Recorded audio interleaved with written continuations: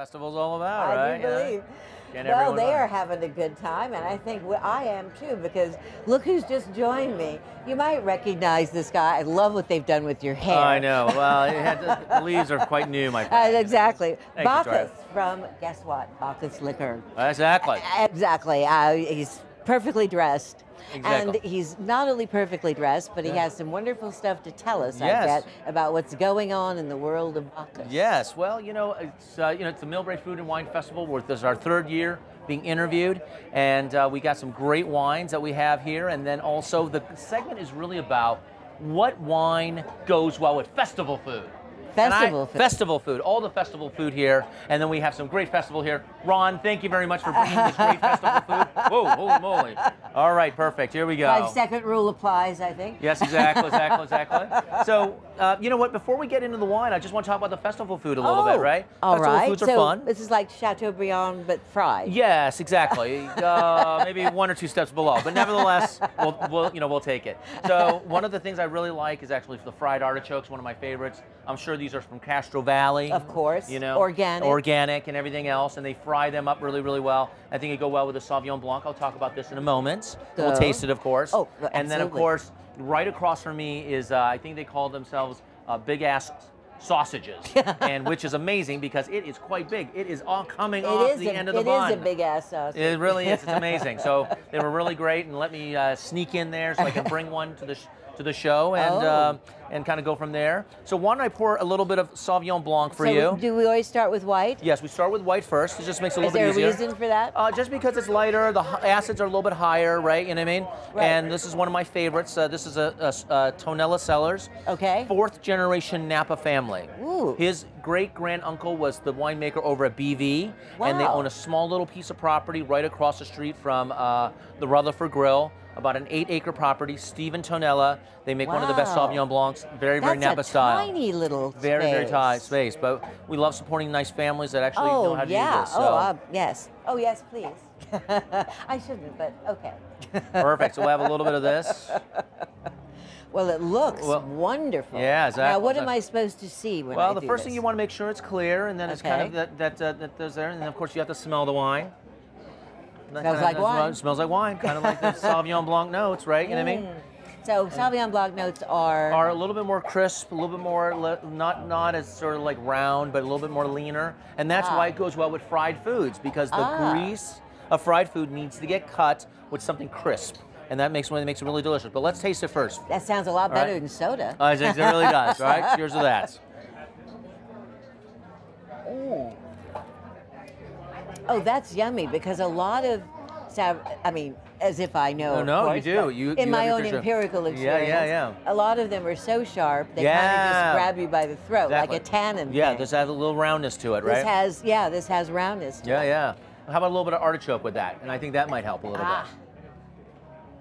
All right, a little artichoke with that.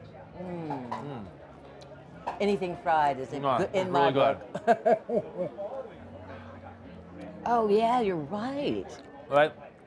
You're right. I bet this would go good with Indian food Yes, too. Indian food also, exactly. Right. That spice, it cuts right through. Yes. You'll just still taste the food that's still there, and it has a really nice sort of roundness to it. Yeah, so, which is really good. that is wonderful. Now, what if I'm in your store buying it? What am I looking at? $28 a bottle. You're kidding? Yeah, from Napa Valley. And with a small family, they only make about 500 cases of this, so it's a really small production. Wow. But really, really delicious. So, and we love selling. Are you going to be open after this? We are going to be open at 7 o'clock. You are always welcome, my dear. I love it. Yes, I love these interviews where they can be expensive. Exactly. We just make it work, right? That's right. We'll make it work. Well, this is yummy.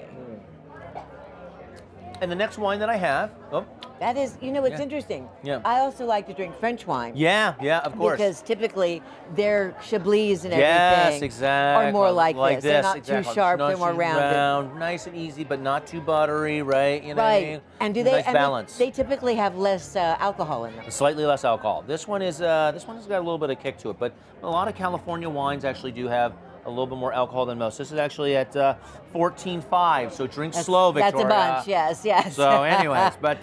the days of 12 are the gone. days of 12 are long gone, exactly. Well, you know, global warming, Yeah. more sugar means more alcohol, right? So, but Tonella wine's really, really great.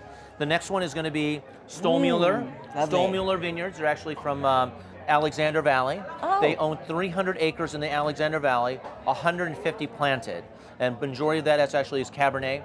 3 of the best wineries in the world, in the United States, are out of there. Silver Really? Oak, Jordan, Ridge are all in the Alexander Valley. I didn't know and that. there's a reason why. So Stollmuller Vineyards, Cabernet, so sort of really nice sort of bottle right over there. Oh, it's So let me gorgeous. pour it for you a little bit there.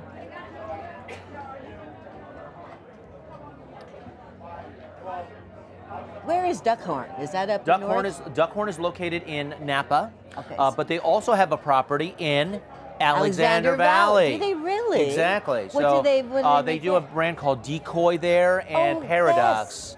So they have so they do some of the Oh. wines out of that area. I believe it's Decoy that they do it, and so it's a really, really nice wine, very approachable, very Well, cabinet smell. I love decoy. Totally, right? decoy. Delicious, right? This is yummy. Ah, and see, what I love is the softness. Mm-hmm. Because, I mean, I don't know the parlance. I just say Yeah. it's a lovely little wine, not overly presumptuous. Exactly. Yeah, yeah. But But it's delicious and soft round, and yummy. soft and round. Ah. And what could go well with it? A hot dog from Eat. Big Ass Stewart's. This is amazing. I'm going to take a bite. Yes. All right. just Over kinda- to you, my dear. All right, just to get us started. I'll hold this. All right. All right. And then I'm going to let you have the other side. Okay, I'll just take a All little right. I'm nibble. going to take a little nibble and have it with the wine. All right. We kind of done like this, like in that one TV show, Ratatouille or something like that. All right. Oh my God. That's amazing.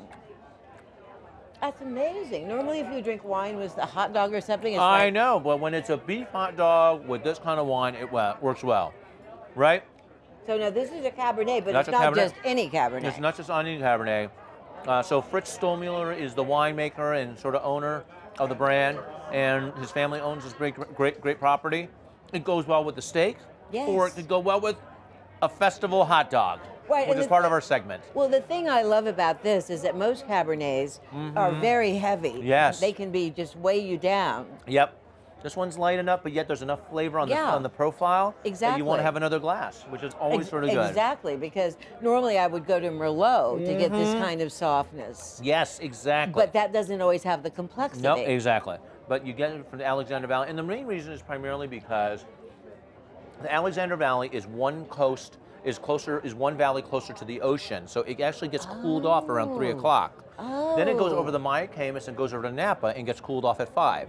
That extra 2 hours, right, of coolness Yes. actually raises up the acids a little bit and creates that softness that you don't normally get with So, wine. if you're looking for wines and you Yeah. like softness, Yeah. Alexander Valley is a good place to be. Soft but yet bold. Soft but yet bold. Right. Excellent combo. Yeah, not necessarily it's bad. I don't it's like an different. insipid one. Yeah, exactly, exactly. I'm with you there, right? You know what I mean? Because the best bottle is the bottle that's gone. Yes. Right. Yes. So, but cheers to that, right? Cheers to that. Which is always very good. I love this man. It's always fun. 3 years in a row. What more do I want? Oh, right? yes. And this time you brought me dinner.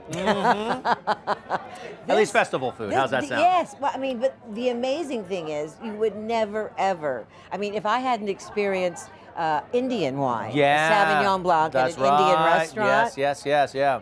I never would have tried it. And then Uh-huh. I realized, oh my God, this Yep. is really good. Totally. Right. And their Sauvignon, it seems a little different, not Yeah. quite as edgy Correct. as some of the other. Correct. And then I realized, whoa, then there are some things you can drink wine That's with. right. That's right. Yeah. With all these different types of foods, I think it's just kind of finding the right balance. Well, yeah, because Cabernet and steak is everybody knows about It's that. a natural fit. Exactly, but you wouldn't think hot dog, but of course Exactly. beef hot dog. Beef hot dog makes it even better, right? about You know short what I mean? ribs? You know, I could see Pork. this with short ribs. I could see this with pork. I could see this with short ribs. I think Alexander Valley has a very, very versatile sort of Cabernet. Right. That is not just sort of one sort of note of just, oh, it's this one thing that I can eat it with. I mean, bottom line, when you think of the Napa Valley, you think of steak. right? Yes. But I think with Alexander Valley, you can think steak and you can think other things that kind of go along with it. Well, I've had some Pinot Noirs from Alexander Valley. That's what got me first interested in the region. Exactly, yep. But I didn't have the knowledge, obviously, for the others to pursue. But this is an eye-opener. And how much is this? This one is $39.99. So it's a great price. Still within the range. Still within the range. Still, great you're not bottle going to of wine. 3 digits. Yeah, so. you're not going to 3 digits, right? It won't break the bank. You can have this on a Monday, or you can have it on a Friday, and you'll just be equally as happy. Absolutely, which is very important. So. And you can obviously keep it, so you don't have to drink the whole bottle at once. You can always, exactly. You can put the cork back in. I think the cork went somewhere. Although that is hard to do. Exactly. It really shouldn't happen, right? Exactly. Life's too short. Right? Life's too short. Well, you know, I love talking to Bacchus, and I've been to his store lots of times. And the beauty of it is that you started out, because I interviewed you a long time ago when you first started out. I know. Thank you. And you were first one to do the let's do pairings. Yeah, exactly. And you have them organized in your store, so you buy know, the protein with the protein, find the wine. Wine, exactly. No brainer. Yeah. Well, we have one new thing that just started up last year. We actually do spirits now. Really? Yes, we do whiskey and spirits. So we have we did our first barrel ourselves last year, and it's Bacchus barrel, and it's delicious. So it's all your own stuff. Stuff that we purchased, but then we also bought a barrel last year, and we put our little label on it, and it was really good. What fun. Only 132 bottles. We sold out in 2 months. I'll bet. It was really delicious. A nice Kentucky bourbon. Well, I'm a big fan of Hennessy Paradis. Oh, well, you have good taste, my dear. We can also get that, but that's a special order only. And Cristal. Oh, really? That too? Oh, my goodness. But you know, the beauty of this wine is, that we're seeing today, is you don't have to spend $150. Exactly. You don't have to spend, an astronomical number like $900. You can get really nice wine, really soft. And as they say, life's too short to drink cheap wine. You got it. Cheers to that. Thank you very much. Well, we are having a wonderful time here. And you know what? I think along with the food and the wine, we need some music. So I think so too. I think Bob Culverson is ready to. All right, Bob, you rock, baby. So we'll drink. You rock.